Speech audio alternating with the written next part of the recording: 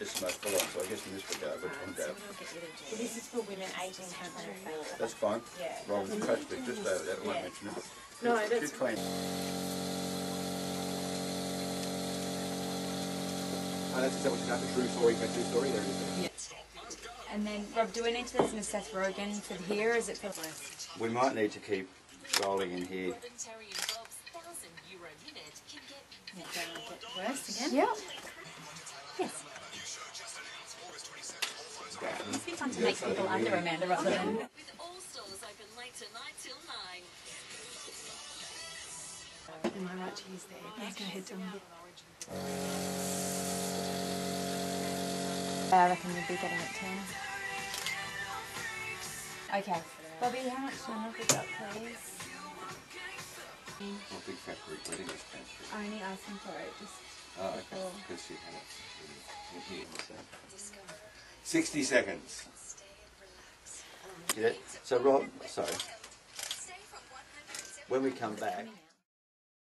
We've been, over the last 40 minutes, incrementing me up so I look 5, 10 and 15 years older. And this would be if I smoked, because young women are not getting the answer. They're not getting it through looking at those horrible cigarette packets. They're not getting it about what's happening to their health. So we're trying to make them understand that if you smoke, you will age. Donna from Queensland Health is with us. What's happened to Robin's face and what's causing those things to happen? Well, what we've done to Robin this morning is we've given her what is classically called smoker's face. So she's got really distinctive crow's feet around the eyes, and that's caused from constant squinting. She's got what we call, for want of a better word, cat's bum mouth, because her mouth has constantly been holding a cigarette. Just from the squeezing. Like that, don't you? Yeah, she's got a yellow, dull complexion, age spots. We've got coffee-stained yellow teeth to show what her teeth would like if she was smoking. And we haven't really gone through it, but every cigarette that you smoke has 4,000 chemicals in it, which breaks down the hair follicles as well. So her hair was looking a lot more dry as well. How much smoking are we talking about?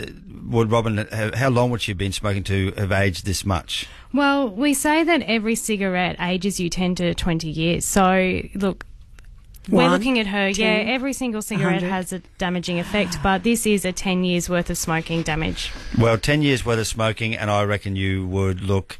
a good 20 years older. Easy, Okay, yeah. let me have a And look. the other you can have a look. Oh, yeah. Okay. Oh, my God. Yeah. We will put these photographs up on our website. In fact, they're up there right now, 973fm.com.au. What's your immediate reaction, Rob? Oh, it's awful. Yeah. It's awful. But what's surprising about it? The colour of my skin, I mean, I spent so much money trying to get rid of these, like, things around my face, and now they're accentuated. Is this what I'm going to look like when I'm 60? Bugger off. Well, she doesn't even smoke, but she's given up. Yeah, that's right. If you don't smoke, you can wait until 60, Rob. That's good news, isn't it? I just look old and tired. Yeah. And if this is, seriously, go to our website and have a look at it, because if this doesn't stop you smoking, nothing will. It is ugly. It's so great. You just need to unmake under Rob. Split the team, so Finchie's at work. Yep. It's being made under. Yep. And because this makeup booth goes to women.